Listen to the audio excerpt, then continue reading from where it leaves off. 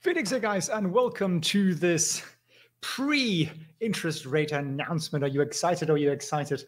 Put that you're excited in the chat. I'm certainly excited. We run through a little bit here in advance, A, your questions, and B, what the expectations are and what that therefore means. And it also gives me a chance to just set up the Fed live stream here as well. So let me share my screen with you guys.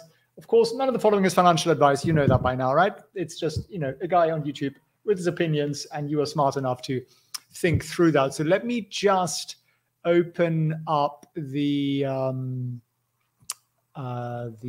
live stream here. Make sure we're set up properly. This is it. Press conference. Where's the link? All right, let me find it. I'll find the link. In the meantime, I'll leave you with a little bit of excitement here. A lot of tech, a lot of China rallying, quite nice today, right? But the SPY down 0.4% at the moment. S&P, I've got a trade on that, so I'm looking at that on another screen. Let me just look up our live stream, make sure we are,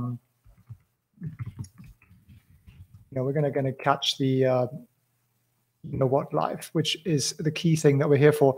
So what am I here for actually? Well, I'm expecting, quite frankly, for that. I just don't think it's going to come in any other way. But what I am looking for is some hawkishness in terms of language from Jay Powell. And I'm not alone on that. Basically, all of Wall Street seems to think pretty much the same thing. The question is just how tough is he going to go in terms of tough language, right? If you remember his Jackson Hole speech, that was like 8 minutes and it tanked the market pretty successfully for quite a significant period of time. So if you were him and you were looking at this here, let me show it to you. What's the right chart? This here. I showed you a different version of this yesterday, but this is Bloomberg who made this. What have you got? You got in red the federal funds rate. So that's essentially the interest rate, right? Sitting at 4.5 percentage points or thereabouts. That's the Fed. And then you've got the financial conditions. And you would expect them to be in step. They should be like dancing partners happily together. But they're not. What we've got here is the financial conditions,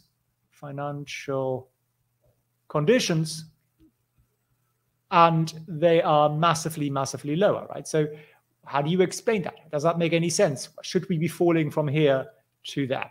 I don't think we should be. It doesn't really make any sense. Interest rates are super high, and we are undoing the work of the Fed, therefore tempting the Fed to do more. It's a dangerous thing. Don't really bet against the Fed. Generally speaking, I don't advise it. Our head coach, who's an investment banker for 20 years, he said he remembers doing it once in the 90s. He's never done it again.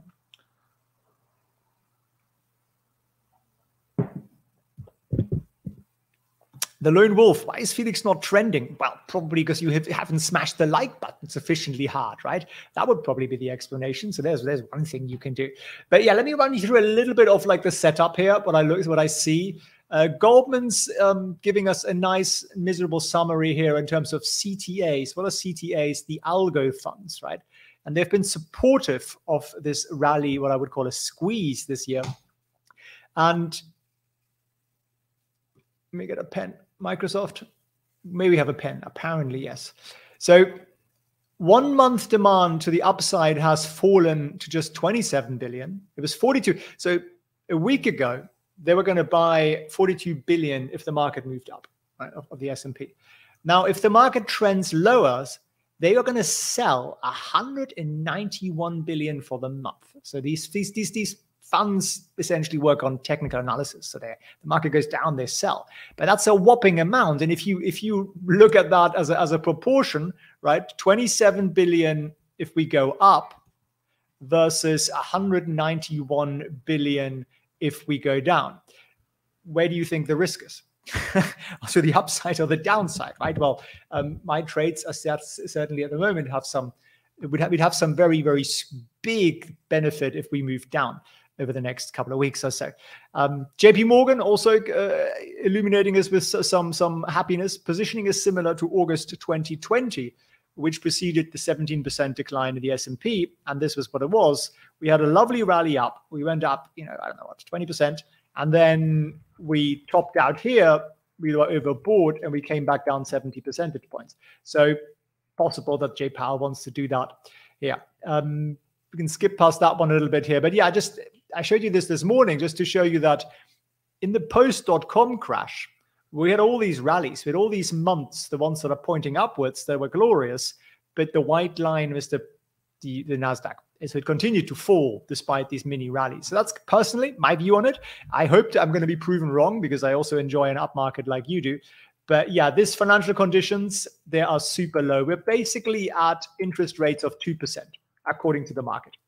And the Fed wants it to be 5.1, something like that. So there is a disparity there. And I think he's going to have to address that today if he wants us to take him seriously. So volatility also super low, which also doesn't really make sense. So that could also be picked up significantly here. And momentum, again, very rare you get more than sort of 3 months in a row of positive momentum. So we've had, positive momentum here now for 3 months, basically. And that doesn't happen very often, right? Remember 2021, and remember what happened there at the top, right? It all came crashing down. You remember 2017, 18, it came crashing down. 2008, 9, it came crashing down, and so on. So generally speaking, very long periods of positive momentum, unless the economy is really doing really fantastically well, doesn't make a lot of sense. I'm feeling a little bit bearish, and please tell me off. I might be wrong on that, but I continue to make money on it. So not on direction, but literally just on earnings trades. We have... Actually, I only have one earnings trade open today. I'll probably do some more live trading after today. And of course, I'll stream that to you guys in the coaching and community. So check it out. The first 12 trades that we did of the year in terms of earnings, we made a 12% return over 10 days, which isn't too bad, right? So you can figure that out if you buy on your own if you want. I did. It took me a few years, cost me a few $100,000, or you can come and learn it from us if you're so inclined. If you're 5-figure plus portfolio, cash, whatever, then check out felixfranz.org/coaching and just have a call with us. We'll walk you through it. This is the other thing that makes me feel a little bit squeezy is the greed indicator. We are at almost extreme greed. Again, not necessarily the greatest time to buy. But Goldman explained, and I'll run you through this quickly this morning, so I'll do it very briefly, and then I'll take your questions, guys. Old chunk of coal, you're with me on the bearishness. Look, if he isn't hawkish today, again, we will get a really nice squeeze up. So, but I'm kind of short term, not quite sure. Medium term, a couple of months out, I'm fairly bearish, and then long run, I'm always bullish because in the long run, stuff goes up. You know how many people it took to produce $1 million of revenue in the S&P 500 companies on average, like 20 years ago? 7 people. How many people do we need now to create $1 million of revenue? 2 people. So that makes companies more valuable. It means they can generate more revenue per input cost, and that's why stock prices have gone up. And money printing, that helps a lot as well. But yeah, essentially Goldman's are saying, look, there's a few things that are pointing in the right direction. Wage growth has been encouraging, wage growth inflation. Average hourly earnings have come down a little bit. Rent inflation is looking a little bit better. There are some recession fears out there. So, uncertainty in the near-term outlook has risen, and that's kind of encouraging. And that's why we are likely to get that 0.25% hike, not a 0.5 point hike. Although if he really wants to, us, then he's going to give us a 0.5 point. But I very much doubt it, because I think he's more worried about doing too much, and he knows he's got all that money shredding still going. So if I were him, I would bang on a lot about the money shredding and just how much money they're going to shred this year and next year and the year after, and kind of scare markets a little bit without having to change his tune really on interest rates all that much, because I'm not sure we're going to believe it. If you are not yet part of our, someone's calling me, newsletter. It's not just any old newsletter. We give you trades that we do. These are like unique special opportunities that we aim for and aim to find. This one we think is going to come down about 70%, and we set up an options trade where you can basically put $145 into it. That's your maximum risk. You can't lose any more than that, and your potential gain is eight times upside. And we've outlined exactly that trade. We can actually give you a few ways of you could do that trade. I'm not giving you financial advice. I'm not telling you should do it, but even from a learning experience, I think it's quite useful. If you want to learn how that works, and by the way, our last trade was a Tesla trade, which made 550% in 3 days. That we recommended. go to felixfriends.org/trade. Links also in the description. And you can sign up. There's a 7-day free trial, so it's literally zero risk. There is a monthly or a yearly. If you join it for the monthly, it's $87. If you join it for the yearly, it's 30% cheaper. And just get your hands on those trades. See if you think the content is worthwhile, and you might want to stay with us. It's a fabulous community. We're also going to add a private chat community to that very, very shortly. So again, you guys looking for great trade ideas, that's going to be the place to go. So links down below, felixfriends.org/trade.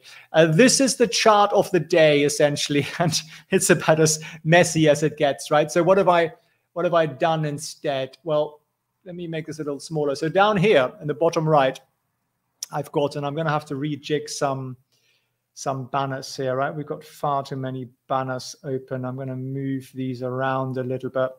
I think that'll probably work a little better. I've got the QQQ. So we have a core wall, resistance at 300. And that means if you break through 300, the hedging flow kicks in and it pushes the market down. It makes it harder to get through 300. And then we have at 280, the put wall, same story, but it supports us. If you hit 280, you are more likely to bounce up because, again, the market makers start buying to unwind their trade positions to cover their backside. And then at 291, you've got something what we call a volatility trigger. So basically above 291, where we are right now, the waves are calm, everybody's happy.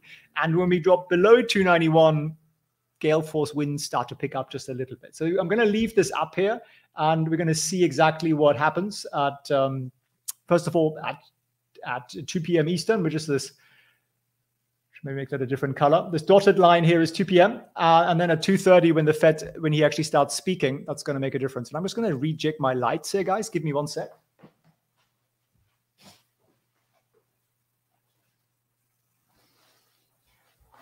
I think that's a little bit better, isn't it? A little bit bright now, perhaps, but better bright than too dark, I always think. So, guys, any questions? This is the chance to ask them because I won't be interrupting when Jay Powell speaks and so on.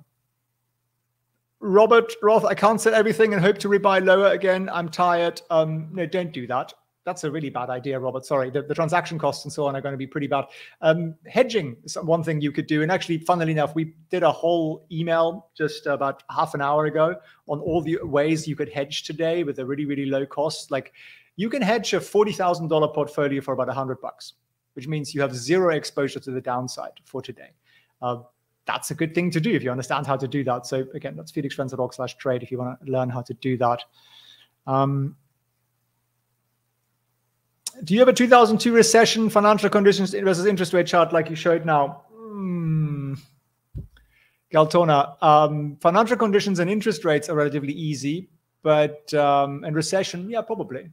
We could pull that up. Here's a new chart.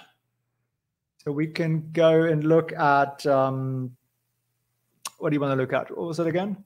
Financial conditions, interest rates. So interest rates, it says interest rates, and then it's going to be monthly. Let's get rid of the fibs here. And then we compare that to, we also don't need that. And then we compare that to financial conditions, Chicago Fed financial conditions. I don't know how far back that data goes, but look at, here's 2002. So financial conditions, in 2002, we had a lot of rate cuts, and then they picked up from 2004. Maybe that's what you're referring to, right? They picked up, and then the scales are a bit off, obviously, but financial conditions really, really freaking tightened, right, into 2008. That was the financial crisis, and that's essentially what kicked that off. Is that all that rate increases kicked off the financial crisis, and that's what we're hoping. What we're hoping for here, but that's what it looks like. That. So there we go. There's your chart. Why are rate increases always multiples of 0.25? Great question. I don't think it's just easy, isn't it? Maybe Fed presidents can only divide and multiply by 4. That's a possibility, isn't it? What do you think about the jobs data from today? Yeah, let's have a look at that. That's a good one to look at. So economic calendar, here it is. So let's take a quick screenshot of this before, what have we got? We've got 10 minutes, so we can run through this a little bit. So let's just take it all. There we go. Oh yeah, I add a few more charts actually. Volatility could spike. I also have a trade open on volatility, which again, 8x potential upside. You pay $12 and potentially you get 100 back, sort of thing. So that's not a bad setup sometimes. So job openings are at 11 million. So they are larger than expected. So from investor point of view, that's bad because the Fed wants there to be less job openings. Very, very, very distinctly. We've got more job openings. That's not a good thing. The job quits number, you want that to go down a lot because people don't quit their job when the economy collapses and they're worried about finding a new job. So that's come down a little bit. So that's a positive. Sorry, my red line there. That was just trying to mess with your mind here. That's a negative. It's a red positive. Crikey. It's like a COVID test or something, isn't it? Construction spending is coming down. That's probably a positive because that's sort of, recession belts. But in reality, that was probably extreme weather rather than anything else. ISM manufacturing orders are coming down again. Is that positive? Well, from a Fed point of view, yes, but it also screams recession. That's like the 5th or 6th month that's coming down. So that, generally speaking, we get a recession if you get 5 months of decline. And manufacturing employment coming down a little bit as well. So there is some good news in here. Manufacturing prices, however, that's really bad news because that's majorly inflationary, right? 44.5, 39 last month, way higher than expected. So there is still more inflation. There's still more jobs open. And, Jay Powell probably choked on his lunch slightly as he was reading that, 10 a.m., which is probably the first cherry of the day. Yeah, not what the Fed wants in terms of data here today. Definitely not. So I don't think that the big ones to me is the job opening data here and the manufacturing prices as well. Simon, you got all your options before FOMC, and that's a good thing to do. The other thing you can always do is essentially aim for a delta 0 portfolio. So you basically have no risk either way it goes. My delta is 6, so it's not too bad. So if it goes up, it goes down. Like basically, I'm pretty much equally positioned.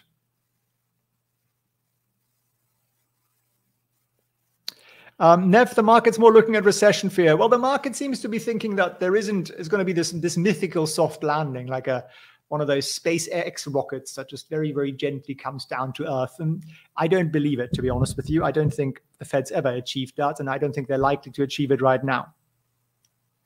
Isn't less quits positive for the Fed? Yes. Hence the green plus. The green plus means positive, Smartliner. You're quite right.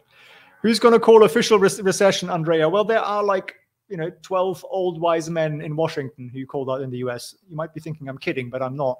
And that's the way you do it in the US. There isn't every other country in the world says 2 quarters of negative GDP growth or GDP decline. It's a recession. The US is like, yes, but why don't we ask the wise men? And the wise men will say yes or no. Yeah, that's the way it works. Bunch of old economists, old central bankers, and that sort of thing. So they are basically deciding this. Anthony, brilliant question. All right, let me outline this. What happens depending on what Jay Powell says?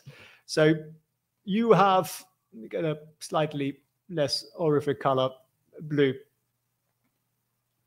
So we have 2 outcomes here, right? Jay Powell is hawkish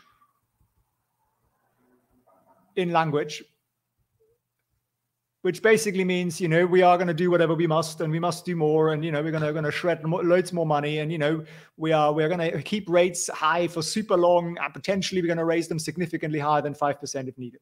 And I'm seriously concerned about the inflation numbers. The job opening data today is horrific, and the market, the financial conditions easing is a terrible thing. If he comes out saying stuff like that, what happens? You would expect about sort of -2% drop in the market, right? Roughly something like that. If that's sort of option number 1. Option number 2 is JP says same as usual. So no particular change in language, just basically says we will do what we must, and we will get inflation back down to its 2% long-term target, but doesn't say anything else. Then I would say we probably get about a plus 2% in markets. And then you got outliers, right? You got outliers. Say they raise rates by 0.5%.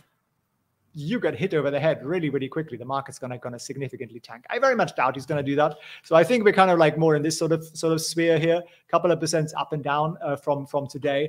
The market is a little worried about it. We're down 0.5 percentage point, so you're gonna got a little bit of that priced in there already. But the economic data today wasn't brilliant. If they do come in hawkish, the sort of Jackson Hole type language, where he was pretty tough on us as a financial market, and he's basically saying, exuberance in financial markets are not really justified, sort of thing, then we might come down a bit, because, as I said at the beginning, the CTAs, the algorithm funds, are going to chase a falling market. They're going to sell into it, and they're going to sell 191 billion if the market takes a downturn. Significant one, right? So that's kind of the downside risk here. I'd see it as greater than the upside risk at the moment.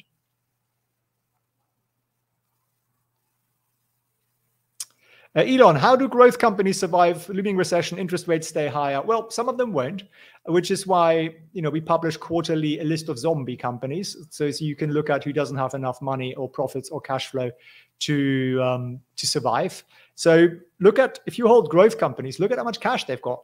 If they haven't got cash for quite a few quarters, then you might want to think about why you're holding that. What's your favorite color of tie? There's some theory that if he wears a particular color tie, he's in a particular mood.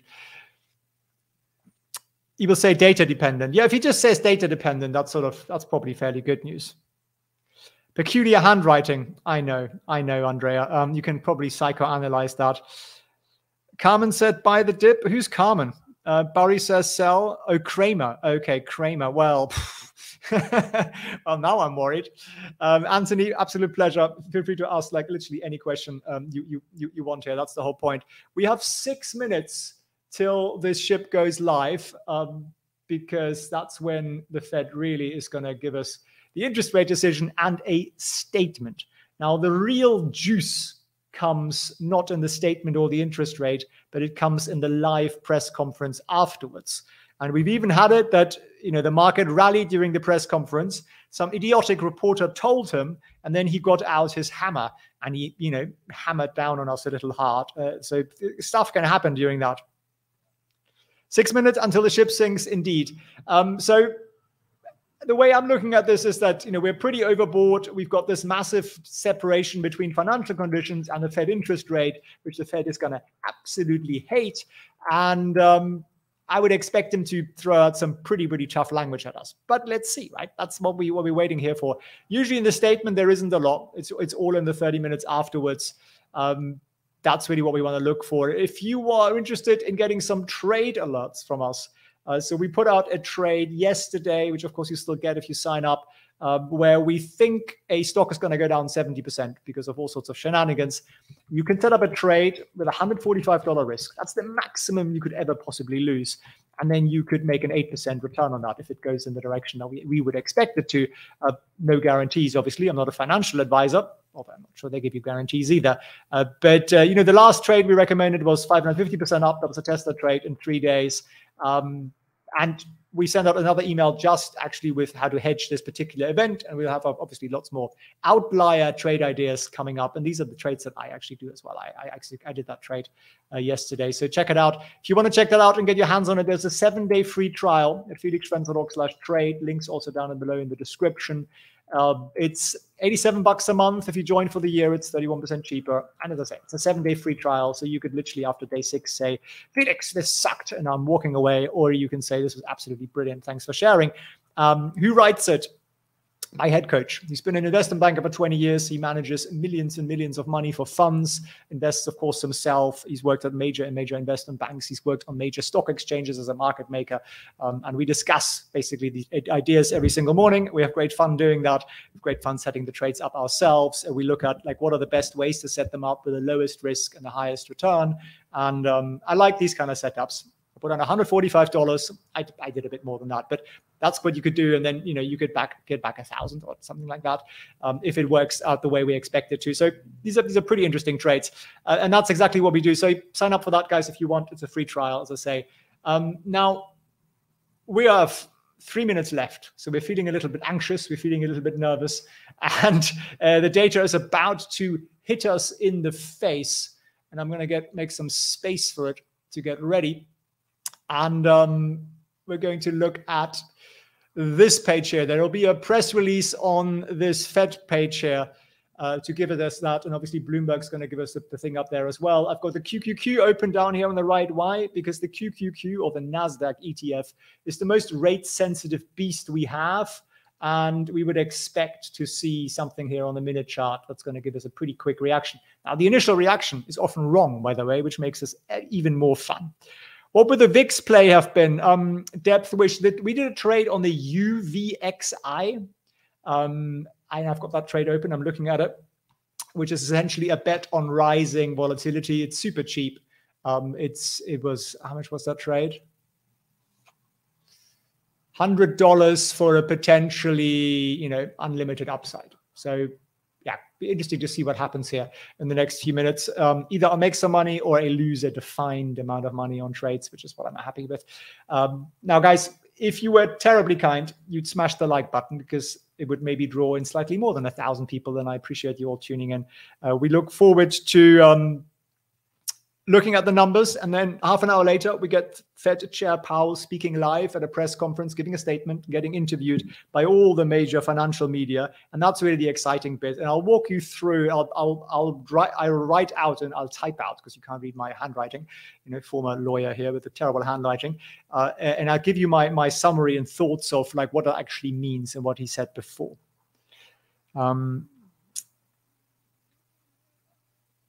Anthony, I'm not a fan of shorting. I think you can set up a trade that is that has sort of a 1-to-8 ratio before the event, and that's probably the time to do it rather than shorting the market. We want to see blood, says Alex. 10 seconds. Let's see what we get here. Bloomberg's undoubtedly going to put it out there probably before I hit the refresh button for the 10th time and get frustrated that they put it out on the website too long. Has there been a leak? No leak. Leaks would be fairly criminal. There really shouldn't be any leaks. The market hasn't moved yet. You can see that here. I'm going to remove that line because it's going to block the minute you want to see, but you can see where we are, right? So I'm hitting the refresh button frantically. It still isn't out. It still isn't out. No, it still isn't out.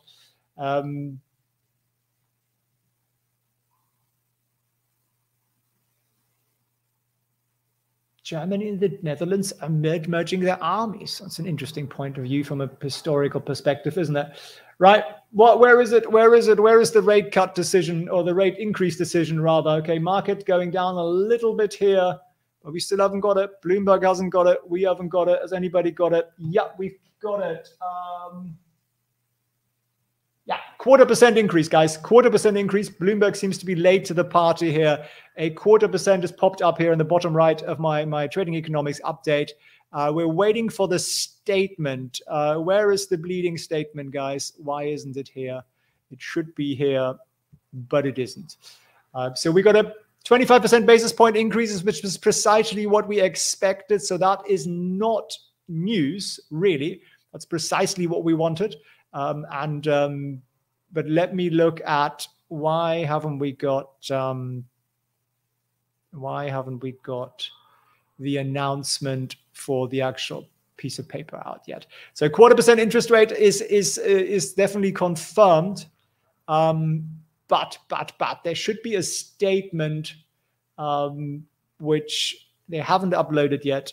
Lazy people. Why haven't they uploaded it? Might have to look on Reuters. That might be quicker. No, they haven't done it yet either. Well, we'll do it quicker than will we. Bloomberg, analysis of MP decision in real time. Bloomberg, see if they're quicker. That's a pretty glum picture of him, isn't it? Open Market Committee, 1 Feb attached.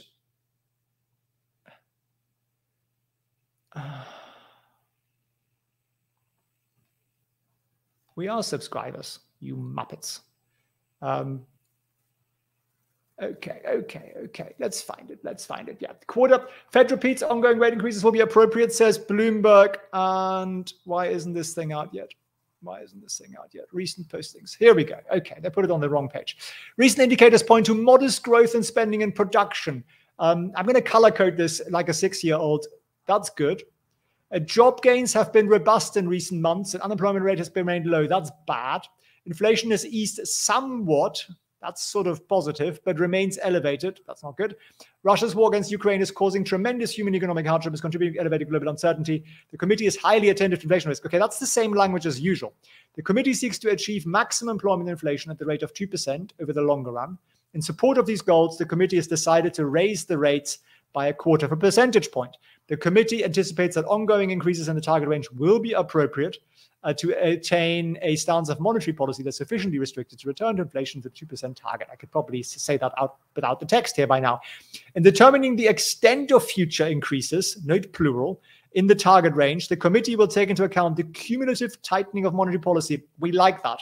That in English means we've done a lot, and we're going to want to see what all the stuff that we've done, all the rate hikes together, what that is going to do as a knockoff effect. Our markets have come down a little here, but not a great deal so far.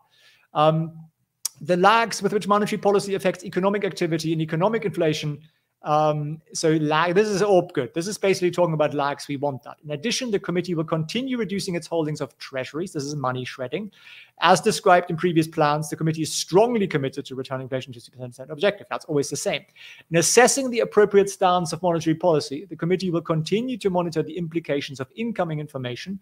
The committee will be prepared to adjust the stance as appropriate if risks emerge that could impede the attainment of the committee's goals. It will take into account a wide range of information and, blah. So nothing particularly unusual in this. SPY down a little bit, 0.7% down now, but kind of not pretty unfazed by it. Volatility pretty much flat.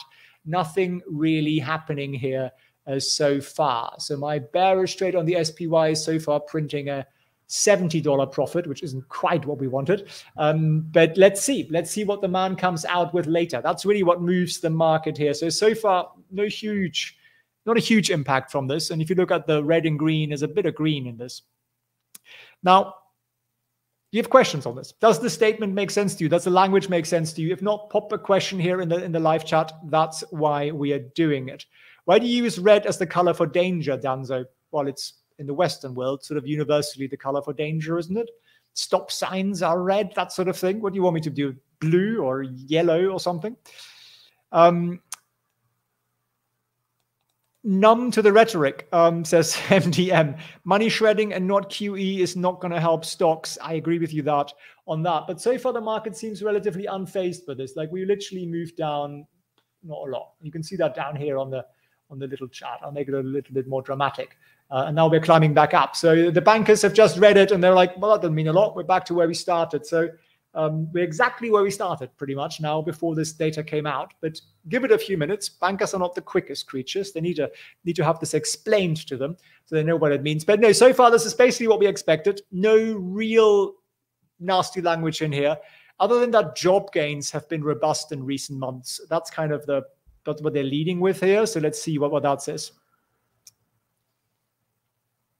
Something written about the terminal rate. No, not so far. Not so far. So we get the minutes of these meetings like a lot later, right? We don't get them today. We get them in a couple of weeks.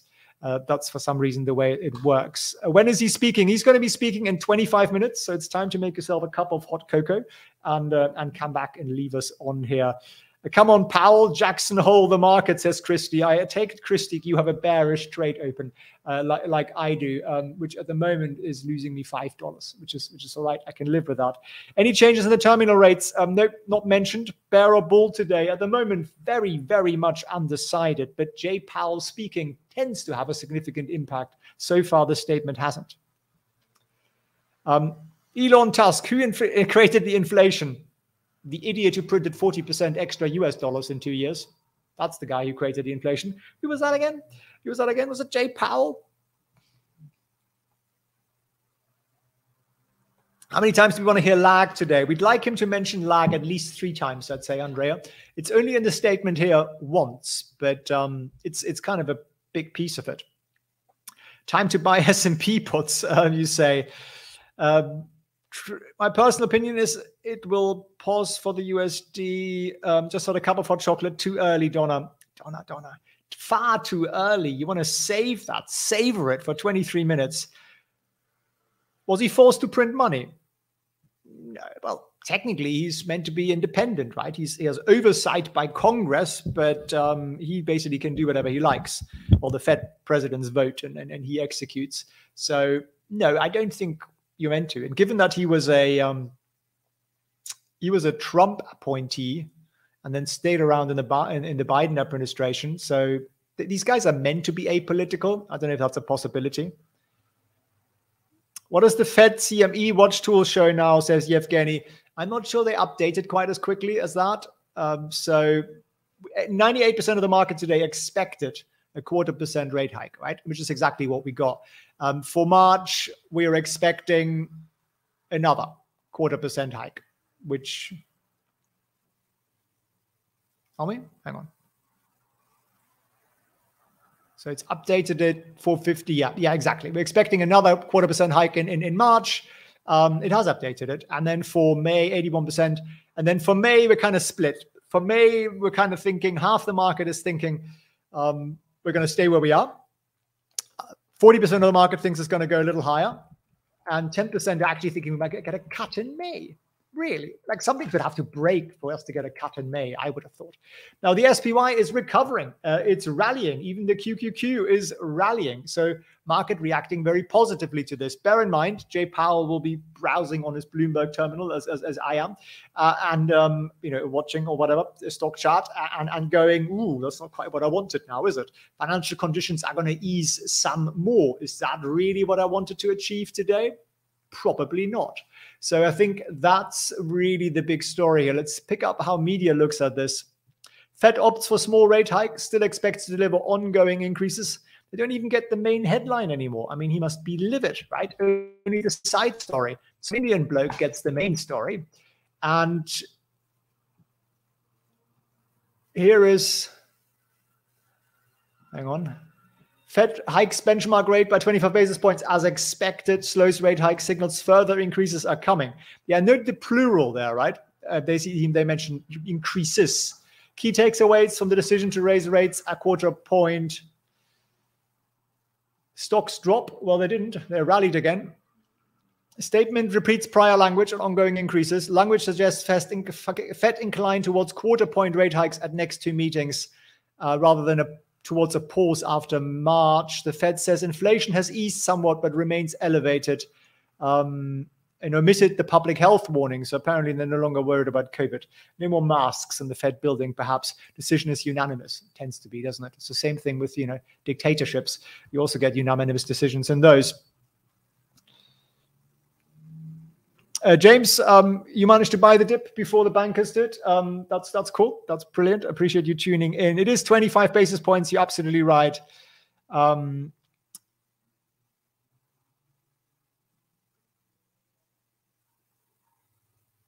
Election year 2024, interesting one. Yeah, well, typically the market does very well the 2 years before presidential elections. Can't say why. I mean, labor market and all sorts of things. You could have some interesting conversations about that, which I'm not going to get into conspiracy theories here. But if you want to look at the live market here, what's rallying today?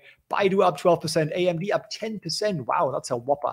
Nvidia 4%. That's why I didn't do a trade on that yesterday, AMD. I thought it was going to be unpredictable. It was. Chinese stocks rallying, SoFi up 3%. The whole growth sector up. Tesla up 1.6%, Nestle up, Netflix up 1%. Anything down? Snap. Lucid down 2%, Blackstone down 1.5%, Macy's down at 1 point, PayPal down 0.8%. Twitter apparently going to release a payment feature, which could threaten PayPal's gigantum hold of that whole space. So banks coming down, which is generally, we would think that would mean rates are not going to go as high as we would expect. Let's also have a look at bonds, because Where are we? Where are our bonds? Here we go. Americas. So the 10-year has dropped 1%. Is that true? US 10-year dropped 1% here. What about the 2-year? The 2-year is up a little. So the market's kind of saying, well, rates might go a little higher in the short term, but maybe they're going to come down quicker than we previously thought. So I can't possibly think that that's what the Fed wants.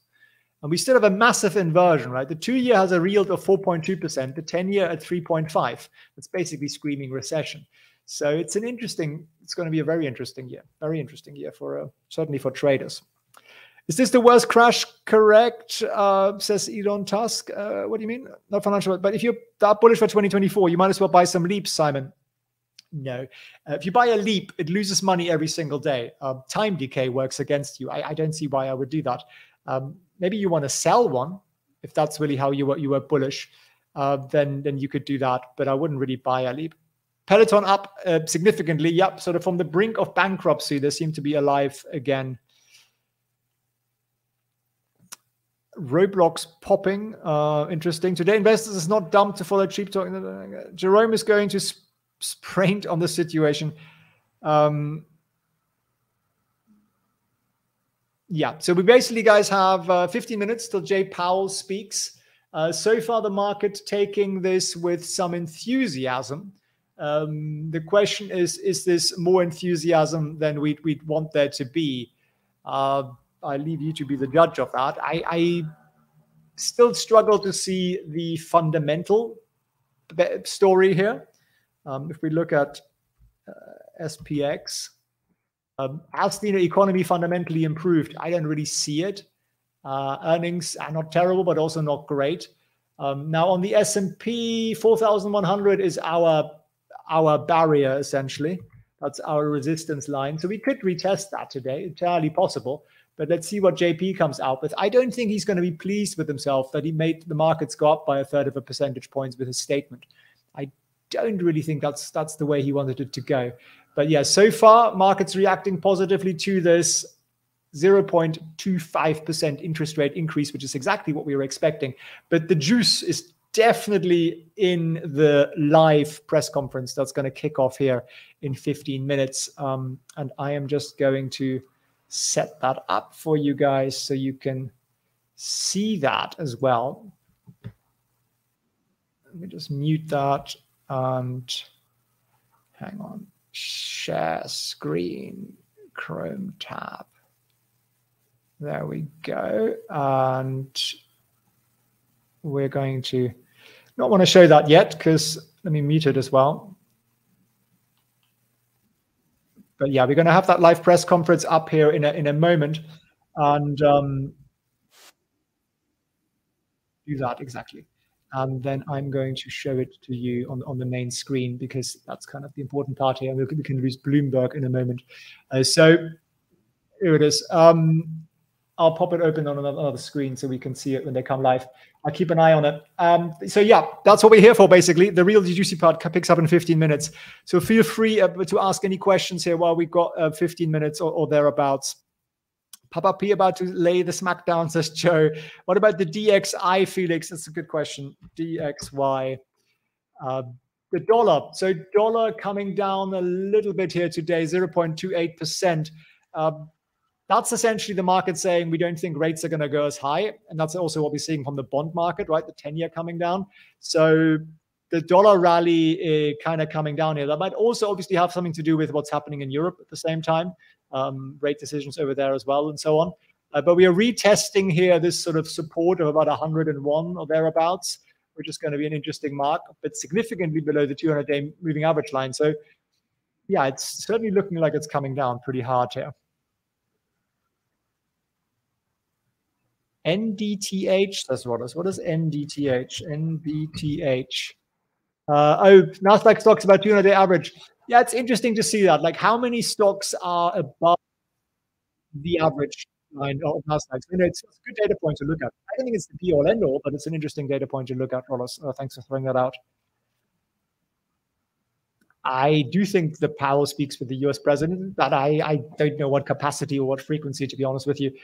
Some of you Americans probably know the answer to that one.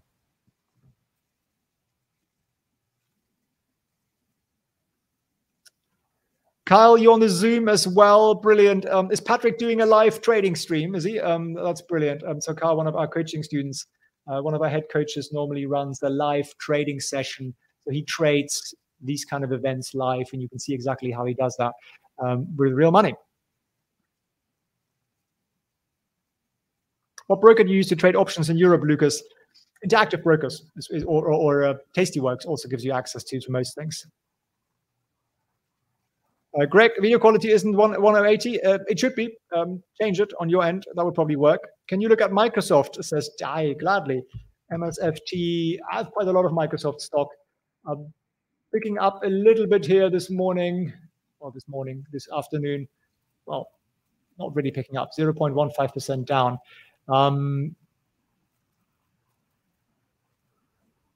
I'd say, I mean, I haven't looked at the options market of this, but I would say you probably have some resistance at sort of 256 or thereabouts. You know, earnings were decent, but not wonderful. So it's just kind of squeezed up with the rest of the market. I don't think it's got anything to do with Microsoft here. Sinister Angel smells a trap. Richard says Tesla, please. Look at Tesla. So yeah, that was a huge trade, right? We did a 550% trade on return trade on Tesla. If you guys want to get your hands on those kind of trades, they're part of our newsletter, felix.org/trade.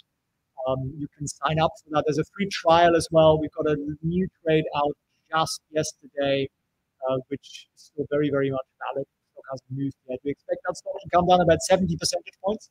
And we set up an options trade. We explain to you exactly how that options trade works. You can set it up with $145 risk, and you can possibly lose. Essentially 8 times return on that. So pretty nice return. So you go to Trading Floor Whispers, which is the link down below, felixfranz.org/trade. And you can sign up for a free trial of the gold tier here. There's a monthly and a yearly one. The yearly one is 20% cheaper, so that might make sense.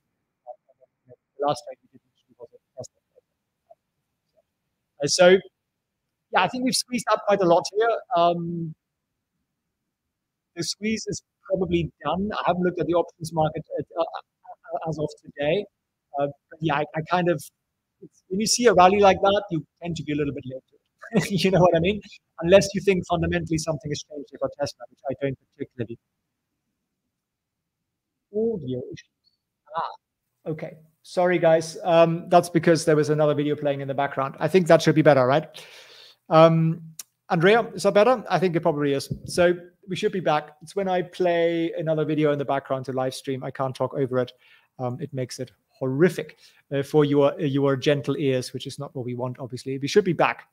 Andrea, indeed, thank you very much for pointing that out. I do that always on these live streams, right? I play it in the background. So yeah, we've got 10 minutes till Jay Powell speaks. So feel free to ping me questions. I'll be super happy to answer them. So far, the market has reacted a little bit positively, but not a lot. We're up 0.1%. The market not really trusting this is good news either.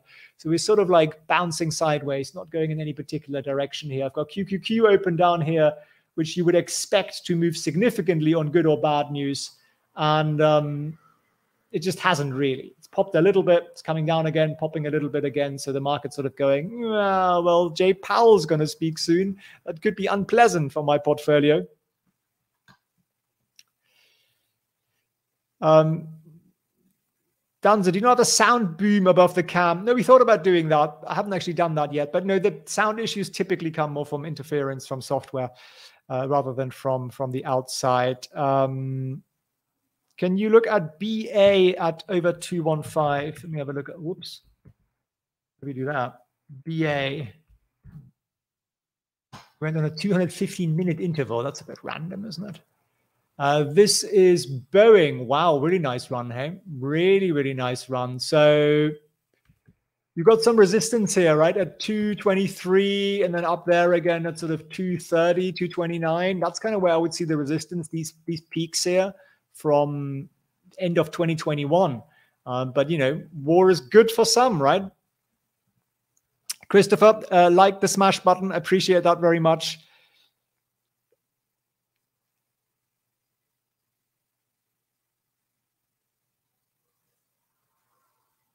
Any thoughts about the McLaren signaling another crash?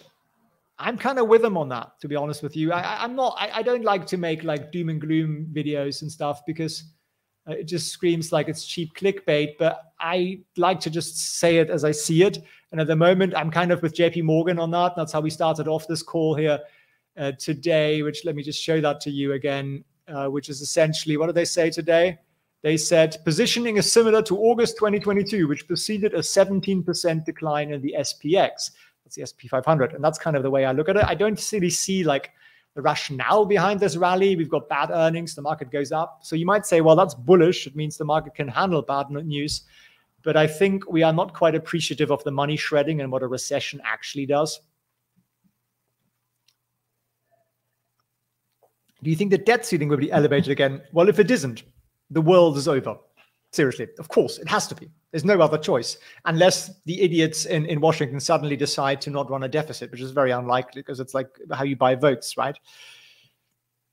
Likes per viewer is at 3%. Should it raise to 5 or 4.75%, America? I appreciate that. Guys, do you know where the like button is? Come on, smash it. I truly appreciate it. You could algorithm would truly appreciate it as well. Felix, we want to see you with short hair. That's fairly unlikely to happen. It grows like mad. It grows like a sheep. Sideways cash is bullish, says Oleg. There is still a fair bit of cash on the side, but funds have chased this rally. So it's not looking quite as bullish as it did at the beginning of January. Mohammed, when is natural gas going to bounce back? I don't see it at the moment. I'm not a big gas guy or a commodities guy for that matter, really. But if you look at natural gas spot, why is that traded in Mexico? That's a bit weird, isn't it? Anyway, it doesn't really matter. It's coming down a lot. Why? Well, Europe's got plenty. Europe's got plenty of it. It's pretty warm, one of the warmest winters around.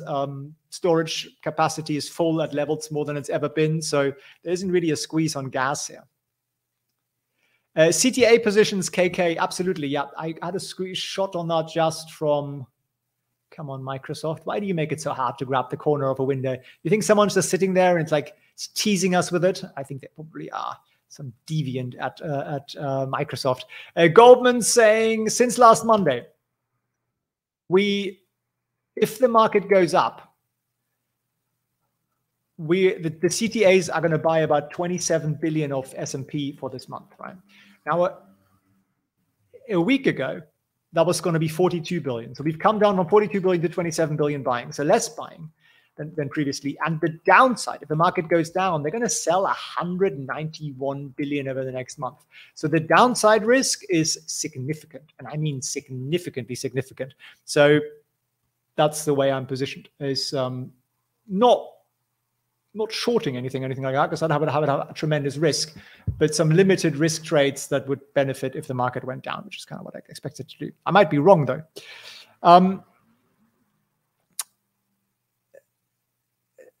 Andrea says the sound is fine. I trust Andrea. Andrea is a sound engineer, aren't you, Andrea? So he's our sound man. But the CTA sell trigger is 2 standard deviations. Yeah, we need to come down a little. I mean, we come down a bit. Volt trigger sits at 291, for example. That isn't very far off, right? Drop below 290, you head towards 280, and the chasing really kicks off, I would say.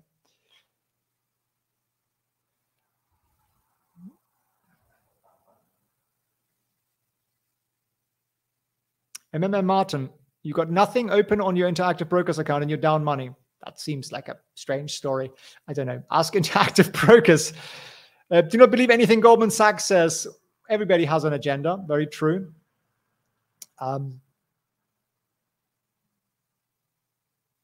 Okay, guys. So are you ready? Are you ready? Are you hanging on the edge of your seat? We've got 4 minutes left till Jay Powell opens his big, beautiful mouth and is going to, in my view, he's going to aim to tank the market. If you guys want to sign up for our free trial of the trade idea newsletter. We have links down below, felixfrancelog/trade. I did this trade yesterday. I paid $145 for each trade. I did a multiple of them, obviously, but I'm hoping for an 8% profit on that, and explains to you exactly why and how to set that up. And of course, that isn't financial advice, but it comes with the usual warnings of there being some risk in it. But it's a free trial. You can sign up for the month, $87 a month. If you sign up for the year, you get 31% off as well, and you can enjoy daily newsletters and lots of ideas. We also sent you an idea today of how you could literally hedge today, how you could have a zero risk day with events like today. And I think that's really important to understand. So check that out, guys. Now we are going to turn off Bloomberg, and we're going to pop the Fed up here.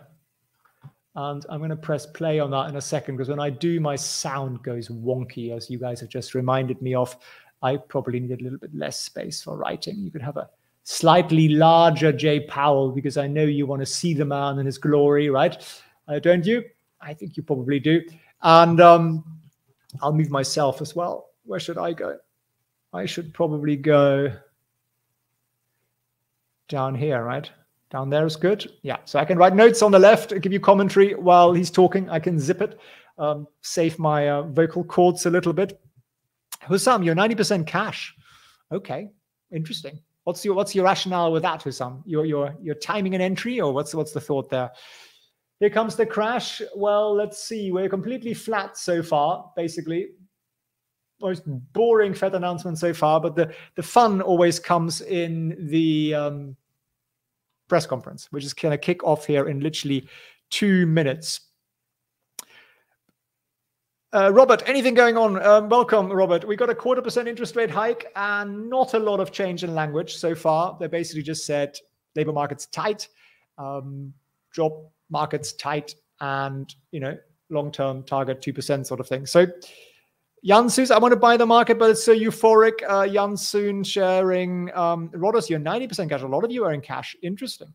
What's your entry point? What are you waiting for? What are you looking for to go into the market again? At some point, you got to go back into the market. Otherwise, you're missing out, right? In the long run, you tend to miss the best days if you're in cash. That's usually the story. Do you think all has been priced in? Well, the rate hikes have. We know that much, pretty much, but not the longer term story. The market is expecting rate cuts this year, and Jay Powell could tell us that isn't going to happen here, right?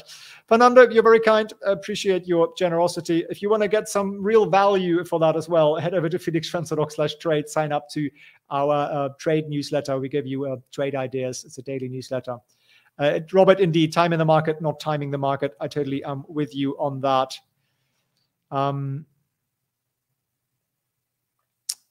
I think he says no cuts this year. That would be a hawkish statement. The market definitely wouldn't like that. And Andrea's going to be 90% wine later.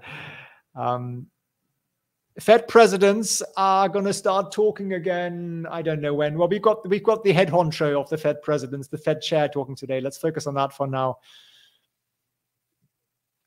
Felix bought some of those cheap puts the other day. I did. Yes, I did. I like to be hedged. Meeting started on YouTube. It has. Hang on.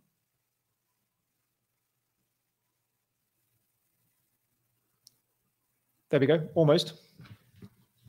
My sound is bad, by the way, while that's on. So apologize for that. And no audio yet. But yeah, my audio is going to be a bit wonky while that's on. But you guys can hear him when he comes on the stage.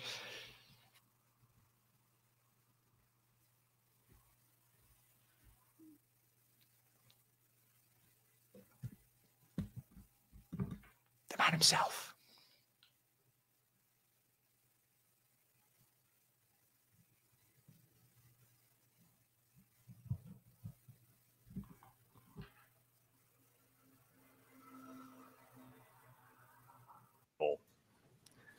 Over the past year, we've taken forceful actions to tighten the stance of monetary policy.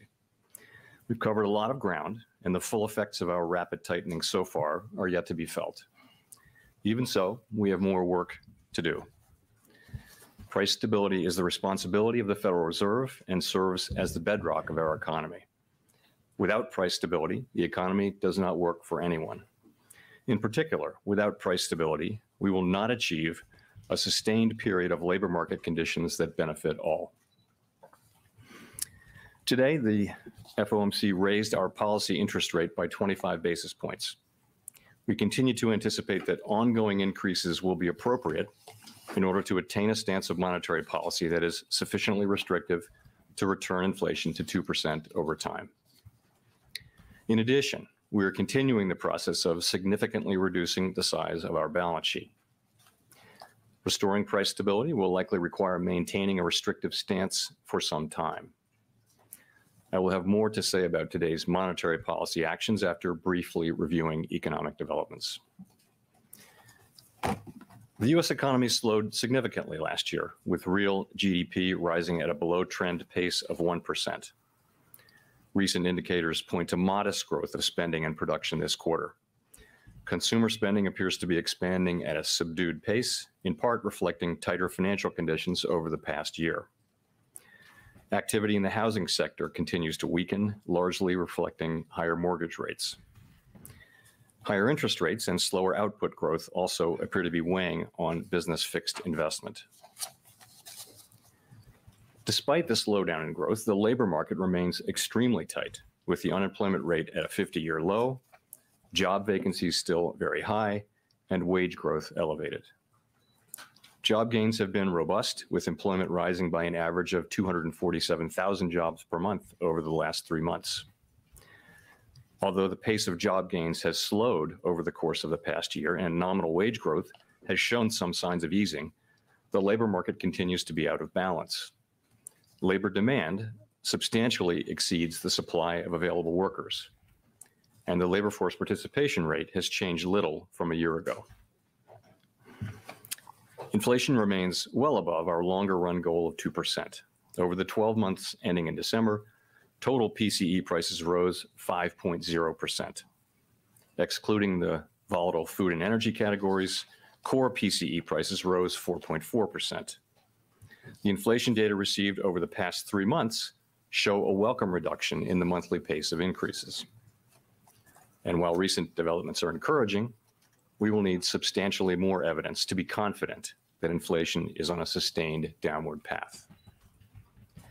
Despite elevated inflation, longer-term inflation expectations appear to remain well anchored, as reflected in a broad range of surveys of households, businesses, and forecasters, as well as measures from financial markets. But that's not grounds for complacency. Although inflation has moderated recently, it remains too high. The longer the current bout of high inflation continues, the greater the chance that expectations of higher inflation will become entrenched. The Fed's monetary policy actions are guided by our mandate to promote maximum employment and stable prices for the American people. My colleagues and I are acutely aware that high inflation imposes significant hardship as it erodes purchasing power, especially for those least able to meet the higher costs of essentials like food, housing, and transportation. We are highly attentive to the risks that inflation poses to both sides of our mandate, and we are strongly committed to returning inflation to our 2% objective. At today's meeting, the committee raised the target range for the federal funds rate by 25 basis points, bringing the target range to 4.5% to 4.75%. And we are continuing the process of significantly reducing the size of our balance sheet. With today's action, we have raised interest rates by 4.5 percentage points over the past year. We continue to anticipate that ongoing increases in the target range for the federal funds rate will be appropriate in order to attain a stance of monetary policy that is sufficiently restrictive to return inflation to 2% over time. We are seeing the effects of our policy actions on demand in the most interest-sensitive sectors of the economy, particularly housing. It will take time, however, for the full effects of monetary restraint to be realized, especially on inflation.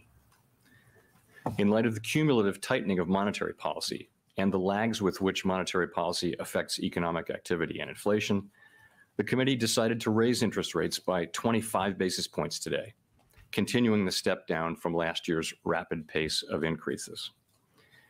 Shifting to a slower pace will better allow the committee to assess the economy's progress toward our goals, as we determine the extent of future increases that will be required to attain a sufficiently restrictive stance.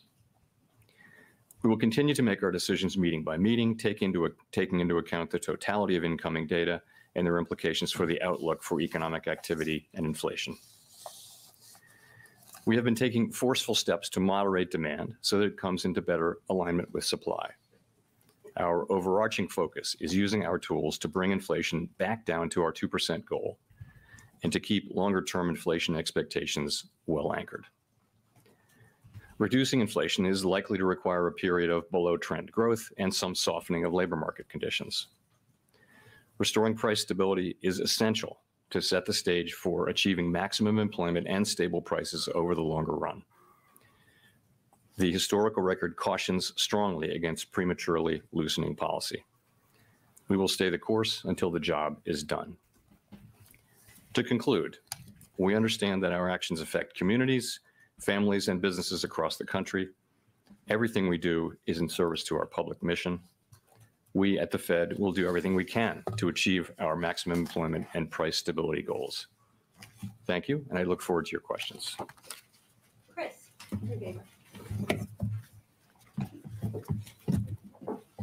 Chris Rugaber, Associated Press. Thank you for doing this. As you know, financial conditions have loosened since the fall, with bond yields falling, which has also brought down mortgage rates, and the stock market posted a solid gain in January. Does that make your job of combating inflation harder? And could you see lifting rates higher than you otherwise would to offset the increase in, or to offset the easing of financial conditions? So it is important that overall financial conditions continue to reflect the policy restraint that we're putting in place in order to bring inflation down to 2%. And of course, financial conditions have tightened very significantly over the past year. I would say that our focus is not on short-term moves, but on sustained changes to broader financial conditions. And it is our judgment that we're not yet at a sufficiently restrictive policy stance, which is why we say that we expect ongoing hikes will be appropriate. Of course, many things affect financial conditions, not just our policy. And we will take into account overall financial conditions along with many other factors as we set policy. Rachel. Hi, Chair Powell. Thank you for taking our questions. Rachel Siegel from the Washington Post. Over the last quarter, we've seen a deceleration in prices, in wages, and a fall in consumer spending, all while the unemployment rate has been able to stay at a historic low. Does this at all change your view of how much the unemployment rate would need to go up, if at all, to see inflation come down to the levels you're looking for? So I would say it is a good thing that the disinflation that we have seen so far has not come at the expense of a weaker labor market. But I would also say that disinflationary process that you now see underway is really at an early stage. What you see is really in the goods sector, you see inflation now coming down because supply chains have been fixed. Demand is shifting back to services, and shortages have been abated. So you see that in the housing services sector. We expect inflation to continue moving up for a while, but then to come down, assuming that new leases continue to be lower. So in those two sectors, you've got a good story. The issue is that we have a large sector called non-housing service, core non-housing services, where we don't see disinflation yet. But I would say that so far, what we see is progress, but without any weakening in labor market conditions. Has Go ahead. Has your expectation for where the unemployment rate might go changed since December? You know, we're going to write down new forecasts at the March meeting, and we'll see at that time. I will say that it is gratifying to see the disinflationary process now getting underway, and we continue to get strong labor market data. But you know, we'll update those forecasts in March. Neil. Hi, Chair Powell. Neil Irwin with Axios. You and some of your colleagues have emphasized the possibility that job openings could come down and that that would let some of the air out of the labor market without major job losses. We saw the opposite in the December jolts this morning, job openings actually rising. that also has coincided with slowdown in wage inflation. Do you believe that openings are an important indicator to be studying to understand where the labor market is and where wage inflation might be heading? So you're right about the data, of course. What we've seen average hourly earnings and now the employment cost index abating a little bit, still off of their highs of 6 months ago and more, but still at levels that are fairly elevated. The job openings number has been quite volatile recently, and I did see that it moved back up this morning. I do think that it's probably an important indicator. The ratio, I guess, is back up to 1.9 job openings to unemployed people who are looking for work. So it's an indicator, but nonetheless, you're right. We do see wages moving down. If you look across the rest of the labor market, you still see very high payroll job creation, and quits are still at an elevated level. So by many indicators, the job market is still very strong. Go to Colby and then Howard. Thank you. Colby Smith with the Financial Times. Given the economic data since the December meeting, is the trajectory for the Fed funds rate in the most recent SEP still the best guidepost for the policy path forward? Or does ongoing now mean more than 2 rate rises now? So you're right. At the December meeting, we all wrote down our best estimates of what we thought the ultimate level would be. And that's obviously back in December. And the median for that was between 5 and 5.25%. At the March meeting, we're going to update those assessments. We did not update them today. We did, however, continue to say that we believe ongoing rate hikes will be appropriate to attain a sufficiently restrictive stance of policy to bring inflation back down to 2%. We think we've covered a lot of ground, and financial conditions have certainly tightened. And I would say we still think there's work to do there. We haven't made a decision on exactly where that will be. I think we're going to be looking carefully at the incoming data between now and the March meeting and then the May meeting. I don't feel a lot of certainty about where that will be. It could certainly be higher than we're writing down right now. If we come to the view that we need to write down to move rates up beyond what we said in December, we would certainly do that. At the same time, if the data come in the other direction, then we'll make data-dependent decisions at coming meetings, of course. Just as a quick follow-up, how are you viewing the kind of balance of risk between those two options of, the likelihood of maybe falling short of that or going beyond that level? I guess I would say it this way. I continue to think that it's very difficult to manage the risk of doing too little and finding out in 6 or 12 months that we actually were close but didn't get the job done, and inflation springs back and we have to go back in. And now you really do worry about expectations getting unanchored and that kind of thing. This is a very difficult risk to manage. Whereas, of course, we have no incentive and no desire to over tighten, but if we feel like we've gone too far, we can certainly and inflation is coming down faster than we expect, then we have tools that would work on that. So I do think that in this situation where we have still the highest inflation in 40 years, the job is not fully done. As I started to mention earlier, we have a sector that represents 56% of the core inflation index where we don't see disinflation yet. So we don't see it. It's not happening yet. Inflation in core services ex housing is still running at 4% on a 6 and 12-month basis. So there's nothing happening there. In the other two sectors representing less than 50%, you actually, I think, now have a story that is credible, that's coming together, although you don't actually see disinflation yet in housing services, but it's in the pipeline, right?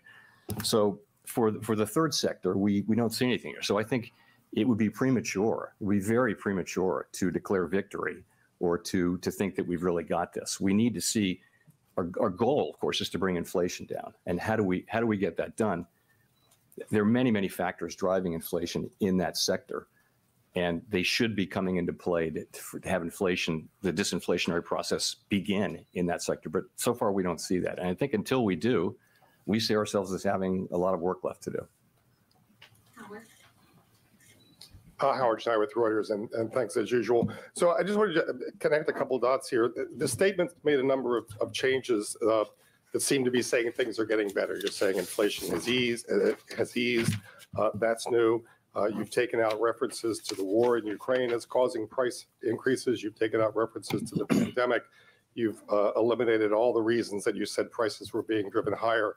Yet that's not mapping to any change in how you describe policy. We still have ongoing increases to come. So I'm wondering, why is that the case? And does it have more to do with uncertainty around the outlook, or more to do with you not wanting to give a very overeager market a reason to get ahead of itself and overreact? So I guess I would say it this way. We can now say, I think, for the first time, that the disinflationary process has started. We can see that, and we see it really in goods prices so far. Goods prices is a big sector. This is what we thought would happen since the very beginning, and now here it is actually happening. And for the reasons we thought, it's supply chains, it's shortages, and it's demand revolving back towards services. So this is a good thing. This is a good thing. But that's around a quarter of the PCE price index, core PCE price index. So the second sector is housing services, and that's driven by very different things. And we, as I mentioned, with housing services, we expect, and other forecasters expect, that measured inflation will continue moving up for several months, but will then come down, assuming that new leases continue to be soft. And we do assume that. So we think that that's sort of in the pipeline. And we actually see disinflation in the goods sector, and we see it in the pipeline for two sectors that amount to a little less than half. So this is good, and we note that when we say inflation is coming down, that this is good. We expect to see that disinflation process will be seen, we hope soon, in the core goods ex-housing, the core services ex-housing sector that I talked about. We don't see it yet. It's 7 or 8 different kinds of services. Not all of them are the same, and we have a sense of what's going on in each of those different subsections. Probably the biggest part of it, probably 60% of that research would show is sensitive to slack in the economy, and so the labor market will probably be important. Some of the other ones, the labor market's not going to be important. Many other factors will drive it. In any case, we don't see disinflation in that sector yet, and I think we need to see that. It's the majority of the core PCE index, which is the thing that we think is the best predictor of headline PCE, which is our mandate. So it's not that we're neither optimistic nor pessimistic. We're just telling you that we don't see inflation moving down yet in that large sector. I think we will fairly soon, but we don't see it yet. Until we do, I think we see ourselves, we got to be honest with ourselves. We see ourselves as having perhaps more persistent inflation in that sector, which will take longer to get down. And we're just going to have to complete the job. I mean, that's what we're here for.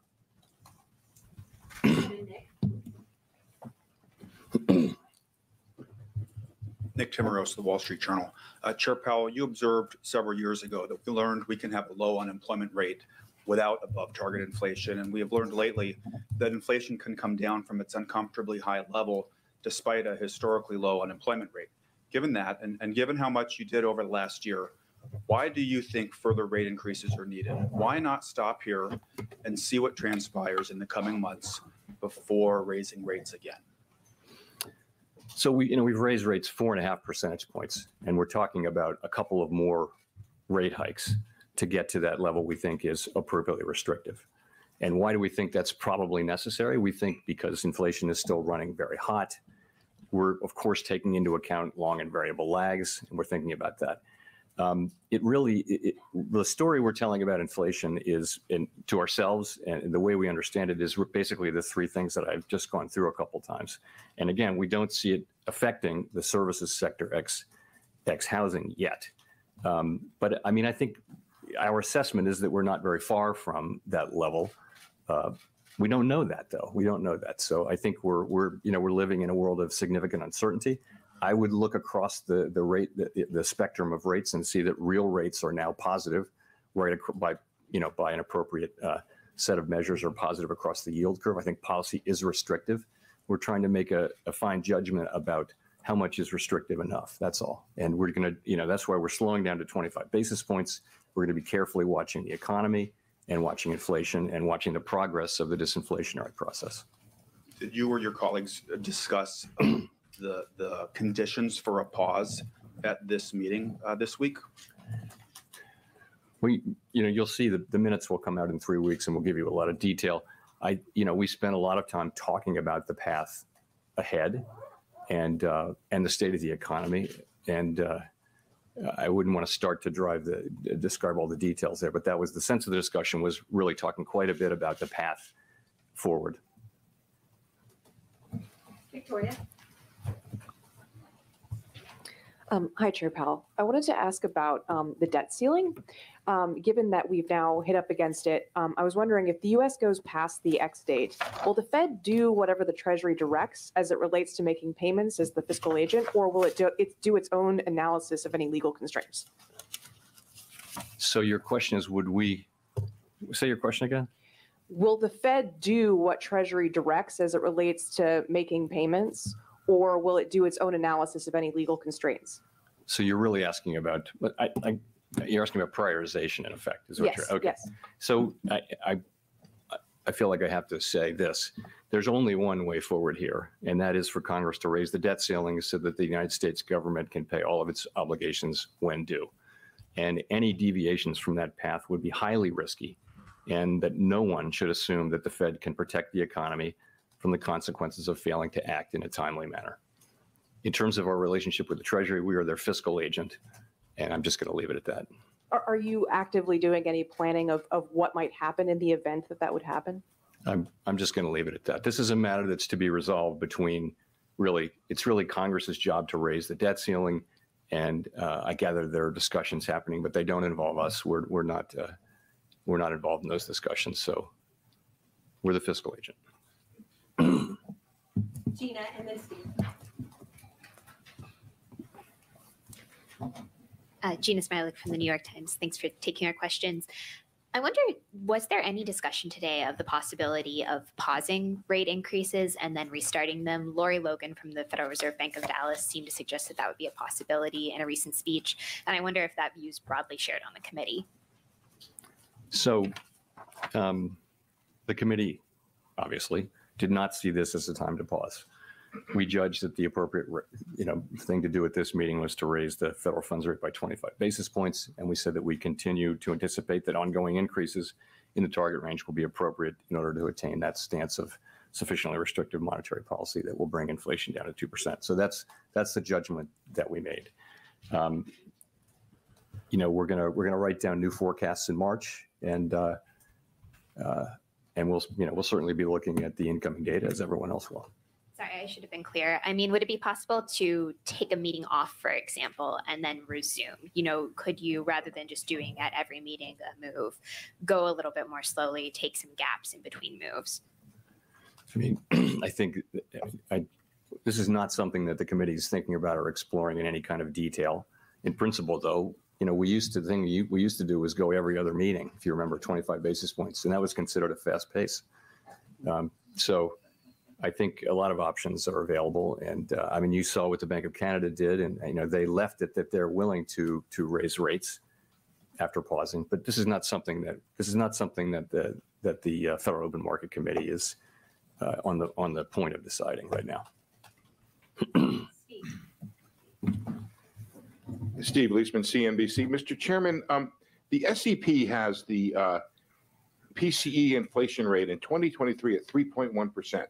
Meanwhile, the 3-month annualized PCE is 2.1%, and you've achieved this without going to your 5.1% funds rate, which is what you have penciled in for this year. And you've also achieved it without the 1 percentage point increase in the unemployment rate, which you have penciled in for this year.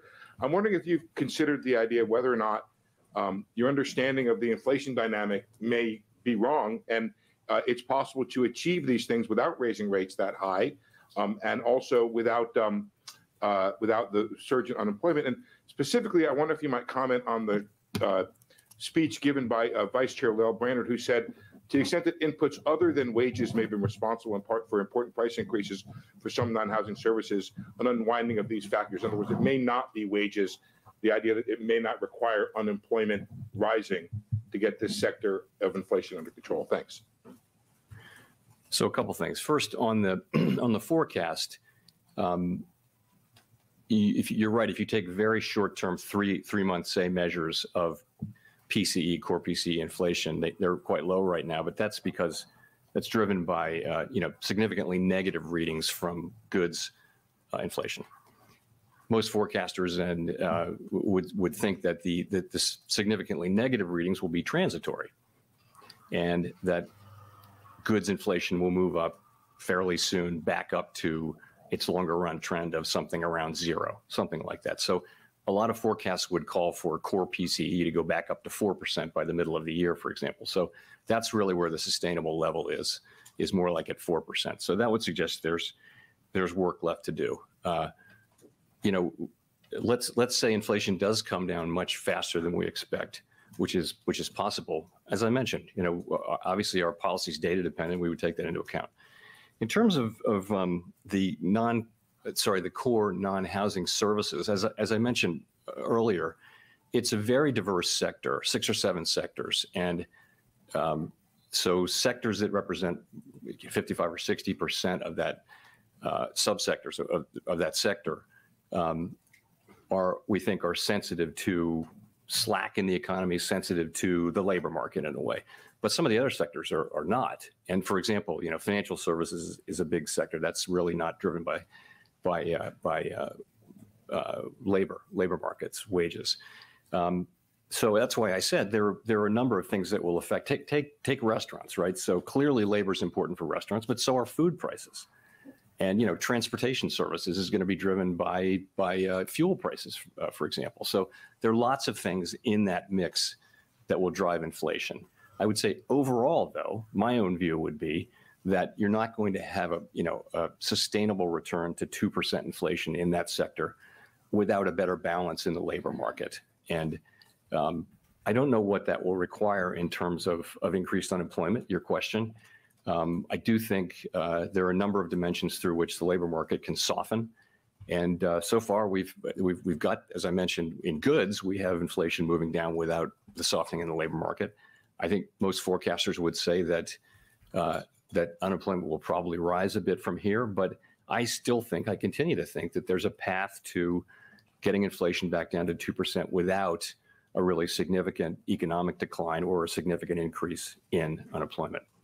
And that's because the setting we're in is quite different. The inflation that we originally got was very much a collision between very strong demand and hard supply constraints, not something that you really have seen in prior business cycles. And so now we see goods inflation coming down for the reasons we thought, and we understand why housing inflation will come down. And I think a story will emerge on the non-housing services sector soon enough. But I think there's ongoing disinflation, and we don't yet see weakening in the labor market. So we'll have to see.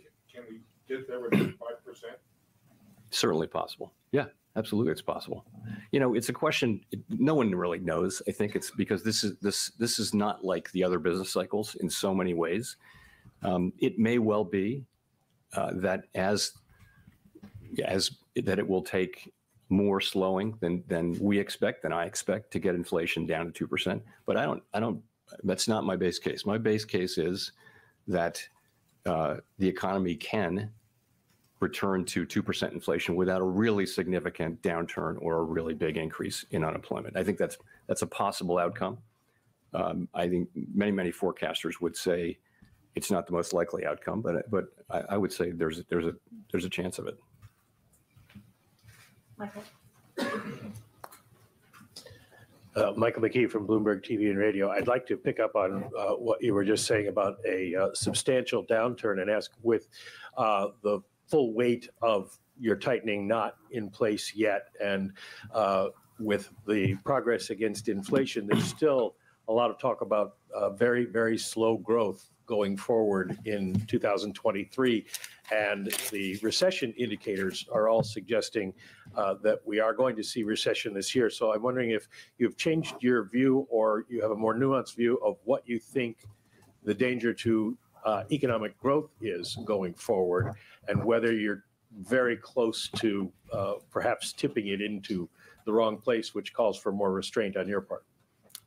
So I do think most forecasts and my own assessment would be that growth will continue, positive growth will continue, but at a subdued pace, as it did last year. We had growth of GDP growth of 1% last year, and also final sales growth, which we think is a better indicator of about 1%. I think most forecasts and certainly my assessment would be that growth will continue at a fairly subdued level this year. There are other factors, though, that need to be considered. You will have seen that the global picture is improving a bit, and that will matter for us potentially. The labor market remains very, very strong, and that's job creation, that's wages. As inflation does come down, sentiment will improve. You also, state and local governments are really flush these days with money, and many of them are considering tax cuts or even sending checks. So I think that's going to support. They're also spending a lot. There's a lot of spending coming in the construction pipeline, both private and public, and so that's going to support economic activity. So I think there's a good chance that those factors will help support positive growth this year, and that's my base case is that there will be positive growth this year. Rich? Thank you. Rich Miller from Bloomberg. First of all, how are you doing? Fine, thanks. Fine. Good. Second off, I think earlier on in the press conference, you said you need to see substantially more evidence of inflation coming down. Can you give us some idea of what you're thinking of? You mentioned 3 months, that we've seen 3 months in a row. Governor Walters suggested he might want to see 6 months. Is it just the inflation data, or do you have to see the labor market coming back into better balance to have that substantially more evidence So metric? I don't think there's going to be a light switch flipped or anything like that. I think it's just an accumulation of evidence. So of course we'll be looking, by the time of the March meeting, we'll have 2 more employment reports, 2 more CPI reports, and we'll be looking at those carefully, as all of us will, and we'll be asking ourselves, what are they telling us? And soon after that, we'll have another ECI wage report, which, as you know, is a report that we like because it adjusts for composition and it's very complete. And the one we got, I guess it was yesterday, was constructive. It shows wages coming down, but still at a high level. They're still at a level that's well above where they were before the pandemic. So I don't want to put a number on it in terms of months, but as the accumulated evidence comes in, it's going to be reflected in our assessment of the outlook, and that will be reflected in our policy over time. But I will say, though, it is our job to restore price stability and achieve 2% inflation for the benefit of the American public. We're not market participants have a very different job. And it's a fine job. It's a great job. In fact, I did that job for years, but in one form or another. But we have to deliver that, and so we are strongly resolved that we will complete this task because we think it has benefits that will support economic activity and benefit the public for many, many years. Edward. Thank you, Michelle. Thank you, Fed Chairman, for taking the questions. So you've talked about we had solid job growth. I'm Edward Lawrence from Fox Business, by the way. We had solid job growth, a slight falling in the increase in consumer spending.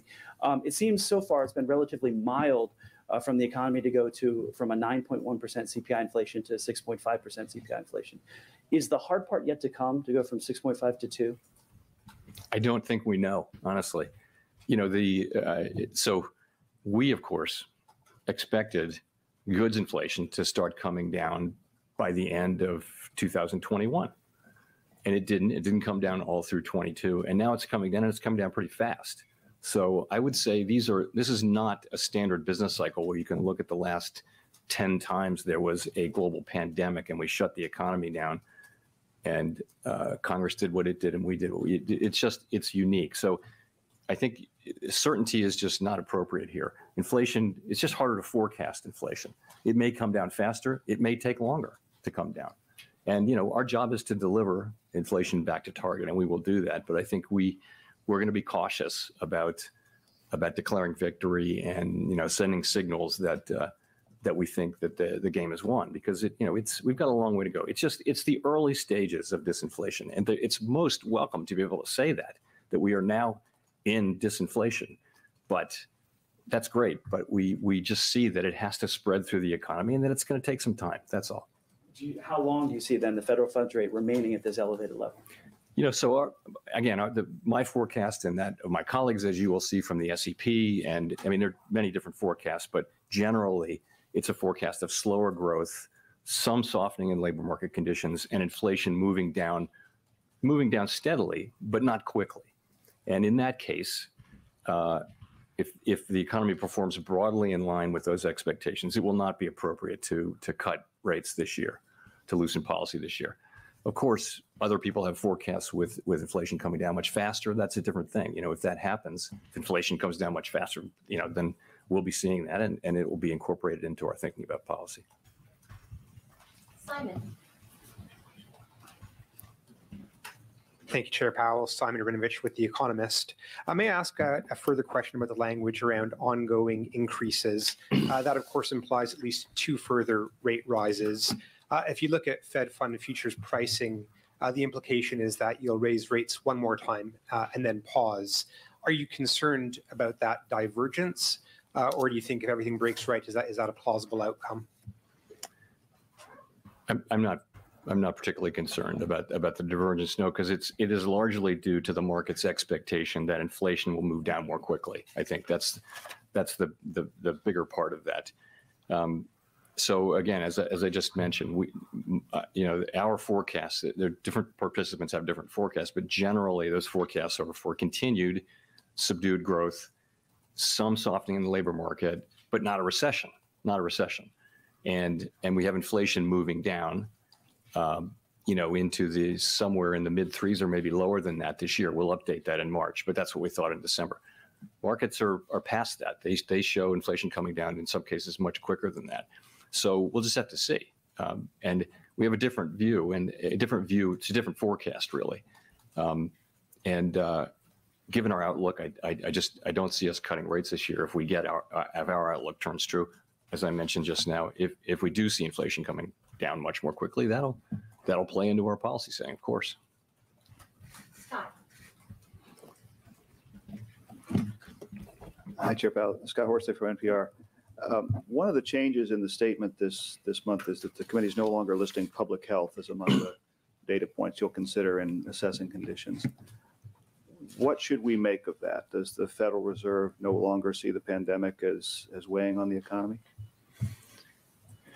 That's the general sense of it. Look, I personally understand well that COVID is still out there, but that it's no longer playing an important role in our economy. And, we kept that statement in there for quite a while. And I think we knew we would take it out at some point. There's never a perfect time, but we thought that, people are handling it better, and the economy and the society are handling it better now. It doesn't really need to be in the Fed's monthly or post-meeting statement as an ongoing economic risk, as opposed to a health issue. Nancy. Hi, Chair Powell. Nancy Marshall-Genzer with Marketplace. Wanted to go back to another thing that Fed Vice Chair Lael Brainard said recently. She said she doesn't see signs of a wage price spiral. And I'm wondering if you agree with that. I do. Yeah, I do. I don't see that yet. But the whole point is, once you see it, you have a serious problem. That means that effectively in people's decision making, inflation has become a really salient issue. And once that happens, that's what we can't allow to happen. And so that's why we worry that the longer we're at this and the longer people are talking about inflation all day long, every day, the more risk of something like that. But no, there's not much. It's more of a risk. It always has been more of a risk than anything else. By the way, I think it's becoming less salient, and people are, we pick that up in conversations, and I've seen some data too that show people are, gradually, they're glad that inflation's coming down. People really don't like inflation, and as we see it coming down, that could also add a boost to economic activity. You look at the sentiment surveys now, and they're very, very low. With 3.5% unemployment and high wage increases nominally by historical standards, why can that be? It has to be inflation, right? So I think once inflation is seen to be coming down in coming months, even you will also see a boost to sentiment, I hope. So that's what you're looking at most closely is consumer expectations. That's at the very heart. It's consumers and businesses that essentially we believe that expectations of future inflation are a very important part of the process of creating inflation. That's a sort of a bedrock belief. In one way or another, it has to be. We think it's important. And in this case, I would say the risk 8 months ago or so, longer-term inflation expectations had moved up. We moved quite vigorously last year. Expectations seem to be well anchored, including at the shorter end now, not just the longer end. So it's, and I think that's very reassuring. I think, the markets have decided and the public has decided that inflation is going to come back down to 2%. And it's just a matter of us following through. That's immeasurably helpful to the process of getting inflation down. The fact that people now do generally believe that it will come down, that'll be part of the process of getting it down. And it's a very positive thing. Greg. Thank you, Chair Powell. Greg Robb from Market Watch. In the minutes of the December meeting, there was a couple sentences that struck people as important. When the committee said participants talked about this unwarranted easing of financial conditions was a risk, and it would make your life harder to bring inflation down. I haven't heard you talk much about that today or in the statement. So I was wondering, has that concern eased among members, or is that still something you're concerned about? Thank you. I would put it this way. It's something that we monitor carefully. Financial conditions didn't really change much from the December meeting to now. They mostly went sideways or up and down, but came out in roughly the same place. It's important that the markets do reflect the tightening that we're putting in place. As we've discussed a couple of times here, there's a difference in perspective by some market measures on how fast inflation will come down. We're just going to have to see. I'm not going to try to persuade people to have a different forecast, but our forecast is that it will take some time and some patience, and that we'll need to keep rates higher for longer. But we'll see. Let's go to Brendan for the last question. Hi, Chair Powell. Brendan Peterson with Punchbowl News. I wanted to ask if the Fed takes into account at all the debt ceiling when it comes to quantitative tightening, given the fact that rapid or faster quantitative tightening could bring us closer faster to that drop dead debt ceiling deadline. Could it play an effect as we get closer to that drop dead deadline this summer?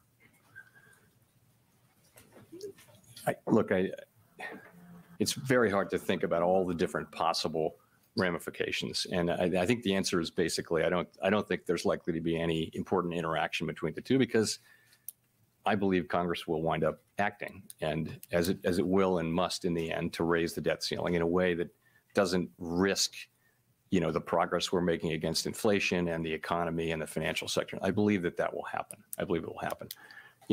We of course will monitor money market conditions carefully as the process moves on. For example, the Treasury General account will shrink down and then it will grow back up. And we understand there'll be lots of flows between there and the overnight repo facility and reserves. We understand all that. We're watching it carefully. We'll just be monitoring it. Thank you very much.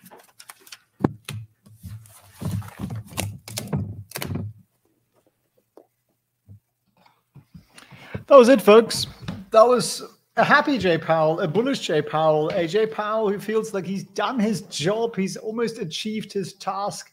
Look at that rally on the QQQ here, the NASDAQ, breaking through the $300 resistance line, which is a tough one to come through. Doesn't mean we've quite done that task yet, by the way. They act like magnets, these options, resistance and support lines. But yeah, very, very bullish response to that. If you look at S&P as well, similar story. Massive spike up there to 4,115. Above 4,100, I put out this morning, if the sun shines, everything is wonderful. And you would expect markets to to look pretty good, right? And let me show you that. This is what the way the market's set up today. Anything above 4,100, you've got lots of lovely bullishness up to 4,200. That's the way the options market's set up. So a very, very positive press conference. He didn't really get, the club out. He didn't really hit us over the head. He doesn't seem particularly bothered about this short-term rally we've got going on. He's just like, yeah, whatever. In the long run, doesn't really make much of a difference. And that's refreshing for the market. Now, quite a lot of the time, the market reverses what we did on the day. I find that is the case a lot of the time. So I wouldn't sort of, call all chickens hatched yet and so on. But, we started the market down at 1 percentage point. We ended up now at 1 percentage point up. And, okay, we're losing a little bit of that rally there, but still very, very positive for the market. You can't really find much in that other than then he keeps saying, well, the job isn't done yet. We're likely going to get 2 or more rate hikes coming in March and May, that would be. And I am surprised, Andrea. Yes, I am surprised. I thought he might be a little bit concerned by this market rally that we're seeing, and he isn't. He's just like, yeah, whatever. I think we've done a lot. I think he feels a sense of achievement. I think he kind of feels like I dodged a bullet here because, he caused this inflation, right? He printed 40% extra US dollars in just 2 years, which no one's ever done before. And that's essentially what caused this massive, massive, massive rally. I'll show it to you. It's a US, balance sheet. Balance sheet. Here we go. That blue line is the balance sheet. And it went from, let me move this up a little bit. It moved from down here at 4 trillion all the way up to 9 trillion. So you printed basically $5 trillion of money, which is insane, right? No one's ever done that before. Absolute insanity. And that's what caused this massive rally. And now he's undoing it. And he's kind of thinking, I think I might just have gotten away with it. So I think that's essentially what his relief is. I think the guy is just like, I think I might be all right. And I think that's why he's so positive. And then he's saying, look, we've got to wait for the data points. We don't expect to cut rates this year, which the market does expect them to. But he says, yeah, the market expects it, but they are looking at a different forecast. If the market turns out to be right, we might. So it's very, very bullish. I don't really see much hawkishness in this. Other than, of course, I think we're going to go into recession and earnings recession and all of that.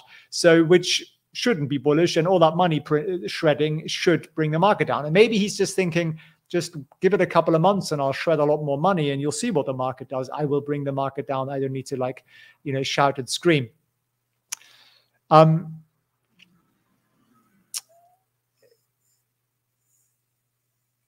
New bull market, or was it bad news, Lawson? No, it was good news. Absolutely good news. So markets flying, markets happy. Let me show you the stock screener here, major stocks. The techie side of it up 5, 6, 7, 8%, absolutely flying. Tesla up 5% almost at $181. Palantir up 4%. Basically, the prospect of rate cuts potentially this year makes the unprofitable tech, fly. Is there anything down today? Well, Snap, yes. Volatility down. Very surprising that. Amex down a bit. That's about it, really. GameStop down a bit. That's actually probably positive. Banks pretty much flat. So good set of data, I would say. I'd say a very, very good set of data. And I think surprising. I think the market's going to chase it up unless we get a real turnaround. We do sometimes on the following day. So watch out how the market, the big papers, Bloomberg and Reuters and so on, report this. But so far, this looks pretty good. Still, I think it's a squeeze. I don't see this real fundamental in the rally, even though Fed has delivered us a little bit of it here today. So I'm going to continue to focus more on earnings trades. I'm going to continue to focus on trades where I have a big potential return compared to a small risk like this one here, $145 risk. We could make an 8 times return on that. If I lose $145, it doesn't really matter. I set up another trade with a similar setup. And we share these trades with you guys on our newsletter, Trading Floor Whispers. Links down below, felixfriends.org/trade if you want to sign up for that. There's a free trial here. There's a 7-day free trial. It's $87 a month. If you don't sign up for the year, it's 31% off. And who writes these? Well, my head coach, who's been an investment banker for 20 years, manages millions of dollars for major funds. And of course, we also do these trades. So these are literally trades that we do. We share them with you. That doesn't mean that's financial advice and you should run out and do them. But if you want to like learn and understand sort of outlier events like the Tesla trade we did earlier, the last one we did made a 550% return in 3 days, that kind of thing, then sign up at felixfriends.org/trade and see whether you enjoy the content for the next 7 days and possibly 7 years if you're getting value out of it, which I very much hope you will. So check that out. SPY is still up 1 percentage point, so that's definitely good news. If you guys have any questions, ping them into the chat. I will gladly look at answer that. Yevgeny, what earnings are on today after hours? That's a great question. Let me just look at US earnings here only. Let's look at the bigger impact, boys. So today is Wednesday. We've got Facebook today. That's massive. I haven't traded that so far. I wanted to wait out for this. I might set up a trade or two, but there isn't really a lot other than that. And then tomorrow after market is Amazon, Apple, and there was another big one, wasn't there, tomorrow? Starbucks, that's a big one too. So yeah, big earnings week continues, but absolutely Amazon, Apple really, really moving the market here. And Amazon, be interesting to see their take on cloud because Microsoft was a little bit gloomy on that one. Google as well tomorrow after market. So really, really big tech day tomorrow. So watch out for those ones. A strong Apple will be some serious cherry. That would be, Kyle. Yeah, and that would probably give us a nice squeeze up. Got Powell's golden retriever loves cucumbers. Don't mention cucumbers. Winston's in the room. He's snoozing behind me. Right, let me see if any other questions that I missed. And of course, I'll be glad to answer those. When's Meta is today after market? He didn't talk about a rate hike pause. He's basically saying we're going to get pretty much 2 more rate hikes, so March and May, but 0.25% each. And then he's saying he doesn't think he's going to cut rates, but if the market is right with its expectations that inflation is going to come down faster than he thinks, then he'd be open to it. So he was very bullish, I must say, for the market, very bullish.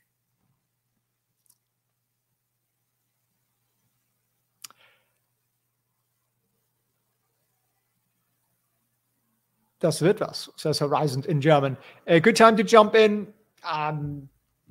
I would not time the market on the basis of these things. I would develop a plan where you just invest every week or every month into a bunch of high quality stocks. And that's the way I would play it, rather than sort of trying to time the market particularly. For timing the market, trades, options trades particularly, are much, much better suited because you can have a very low risk and a very large potential reward, and you can define your risk. So I really wouldn't try to attempt that with stocks. I don't think that's the smart case to do. Our Caterpillar options trade is looking up quite nicely here. That's going to likely come in at max profit tomorrow. So that's good news, or the day after. We only got 2 days left on that. So I share all those trades with you guys. I do live trading every week, live stream them and share them with you guys in the community. If you have a 5-figure pile of cash or portfolio that you are interested in investing, not necessarily all in options, but just generally speaking, then check out the link down below, felixfriends.org/coaching. Hop on a call with us. We literally answer all your questions, walk you through exactly what we do and how we do it, and how I got 126% return on capital employed last year on my options portfolio. And you can learn from me directly and work with me directly as well. So felixfriends.org/coaching is the link down below. I want to say a huge thank you to everybody tuning in. I appreciate you taking the time to learn news firsthand by actually listening to the man himself, rather than some sort of a devilish abbreviation by Bloomberg and co. Smash the like button, guys. It means the world to this channel and this community. I appreciate that. I appreciate you tuning in. And I look forward to perhaps having you on the live pre-market tomorrow. If you don't usually tune in on those, we do them every single day. And thanks very much for watching.